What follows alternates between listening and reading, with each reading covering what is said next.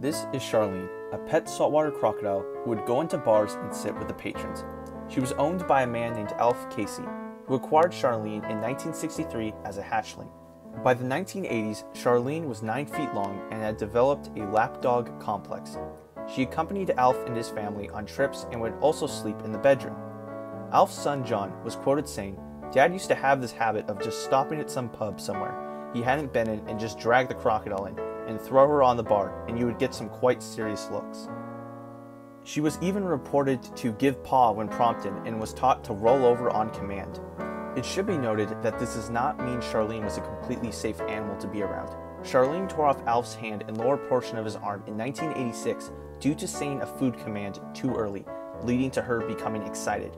When trying to get her back into her pond, Alf stretched out his hand to make her run, and Charlene bit his hand and held on.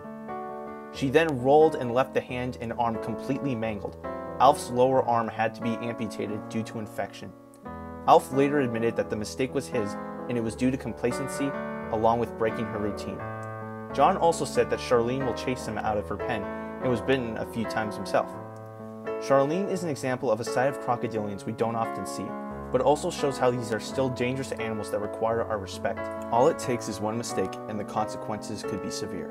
Thanks for watching, and if you could, like and subscribe to the channel. I got an Instagram as well where I post photos, videos, and facts about crocodilians and other reptiles. Thanks again.